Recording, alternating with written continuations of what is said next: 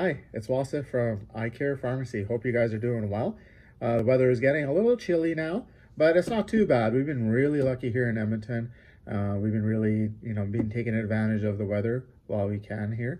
Usually by Halloween we get a little bit of snow, and we have about a week to go, and we're really looking forward to Halloween this year. It will be the first year we're going to take Atlas out and have him go trick-or-treating, so we're excited. I don't know how much trick-or-treating we'll get, maybe like half an hour or so, I don't know. But we're going to give it a shot, and I'm sure he'll be like super pumped for it. So yeah, it'll be good.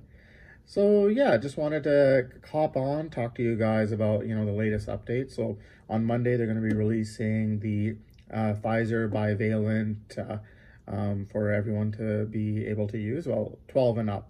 Now that's the main difference between the Pfizer bivalent and the Moderna bivalent. So the Moderna bivalent is indicated for 18 and up. Pfizer is indicated for 12 and up. And that makes a big difference because you have all these kids in school, back to school, getting together, hanging out. So it's good to have something that's updated that can help protect them. And I get a lot of questions in regards to, hey, what's the difference between Pfizer and bivalent? The Pfizer bivalent and Moderna, they are pretty similar.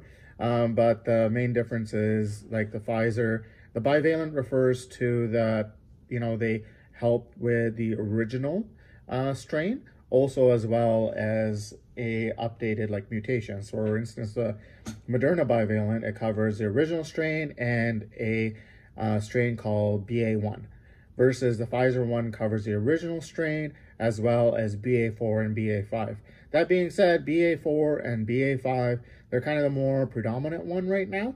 So those are the ones that are more common, especially, here in North America. But that doesn't mean that the Moderna does not cover or protect against the BA4 and BA5. You still get protection using the Moderna bivalent. So to say which one's better, they're pretty similar still.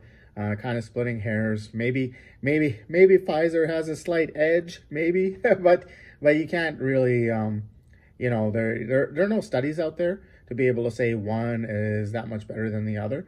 So yeah, if you have an opportunity and for some reason one's not available, get the other one, it's fine. They're pretty interchangeable. That being said, yeah, if you had a Moderna before, you could get a Pfizer. If you had a Pfizer before, you get a Moderna.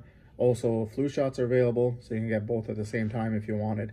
So, yeah, but I think, I don't think you'll have trouble getting the vaccination wherever you do. Feel free to come by here at the Eye Care Pharmacy. We have both in stock. But, yeah, it won't be an issue. So, if you have any questions, feel free to reach out. Hope you guys have a great weekend, and we'll talk soon. Take care. Bye.